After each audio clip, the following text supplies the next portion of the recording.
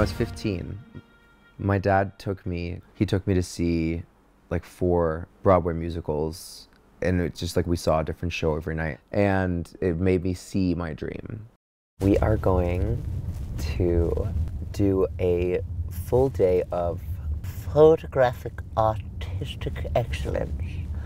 We are meeting with Playbill, and today I'm doing their dream role feature, which means that I have given them a list of roles that I would love to play, that I've always wanted to play. They are costuming me from an archive of beautiful historic Broadway costume pieces. I want authenticity. I want to get really hairy today. We're dressing up and taking photos. Rosé is just a costume. Rosé is just another character. And now I look at the joy I have being in Titaníque and the success that Rosé has, and I'm like, I have to bridge these two in a way that I don't think has existed before. So I'm like, what's fabulous about what we're doing today is that you know, it shows that there is no limit to how things can be cast and how things can be portrayed and played. It's really nice to kind of imagine myself in these roles that I always thought I would play.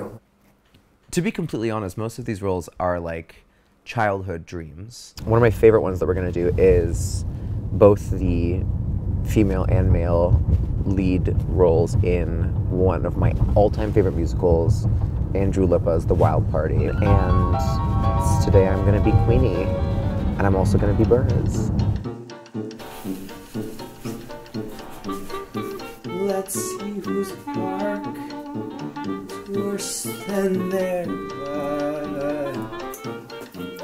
Early, my baby, do it for you. She dies. Who doesn't love a blonde?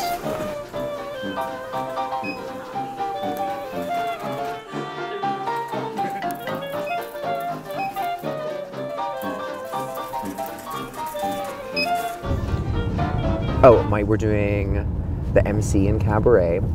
I discovered Cabaret when I think, like, well, not, I like knew what it was, but I think I really discovered it when I was in college. And I was a fan of Alan Cumming, and I was aware of him because he's a Scottish national treasure. I think I kind of looked at what Alan was doing and kind of saw some of it for myself. This character is so very me.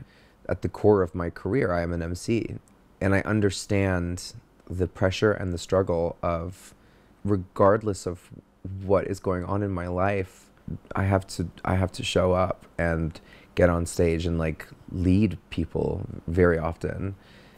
One of my dream roles forever is Velma Kelly. Velma Kelly, I have so much in common with Velma Kelly. Number one, she's killed somebody. She's like the fucking go-to talented bitch. She's like, she loves to be in the newspaper. And she's absolutely ferocious. She never gives up, and the most important thing to her is being in this fucking center of the stage. It's so unhealthy, but like I totally get it. We're doing Miss Hannigan from the musical Annie. This is what she chose to wear. What does it mean to you? Look at me. If I ever were to play Miss Hannigan, it would be hilarious because I understand what it's like to be a fucking crazy alcoholic bitch. Like, she's like in every, you know, she's that kind of character who like in every scene has a flask, like hidden or not hidden somewhere. I think it's so funny that she hates children, but she's responsible for so many of them. Norma Desmond. I'm ready for my Norma Desmond is the lead role in Sunset Boulevard. I don't know, I've always been obsessed with fucking batty old bitches, so I would love one day to play Norma Desmond. Which that costume, honestly, like, can't wait to put on because it's literally like a fucking caftan and like sunglasses. Norma is a huge inspiration to me because she never stops dreaming. Oh, she's literally incredible. I did the show in college and fell in love with it. It's a great story of a woman who is mad.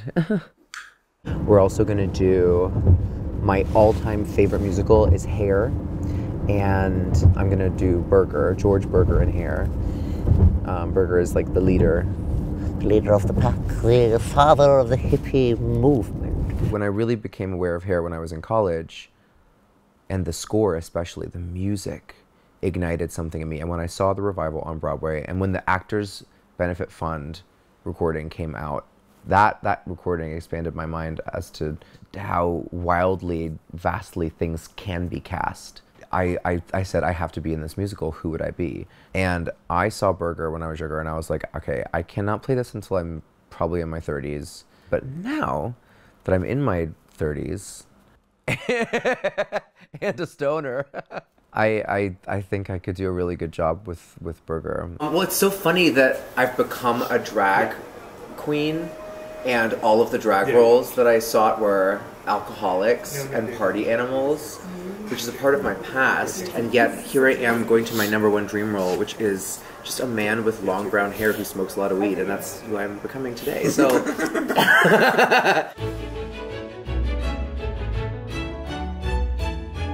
King George, I just think would low-key be really fucking fun. It's basically an ad. I want to fucking play King George in Hamilton, and I would love to do it on Broadway. So this is just me forcing them to see me for it. We're doing Joseph, which my family's gonna go crazy over, because they are losers who are obsessed with Donny Osmond and Joseph. Oh my God. My parents are gonna freak out when they see this. That show changed my life. It was the first leading role I ever played in a musical. I was 16 in high school.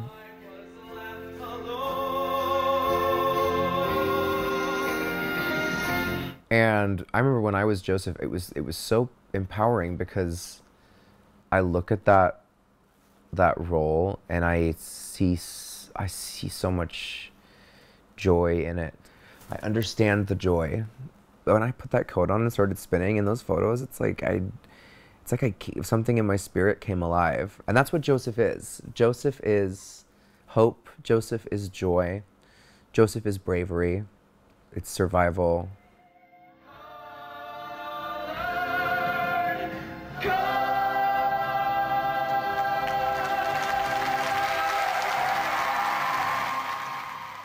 I always knew I would come back to theater.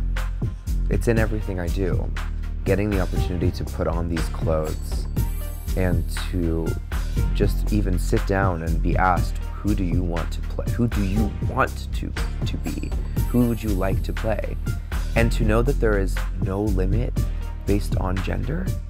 This is just an article. These are just photos, but like, I mean, every single one of them I can see.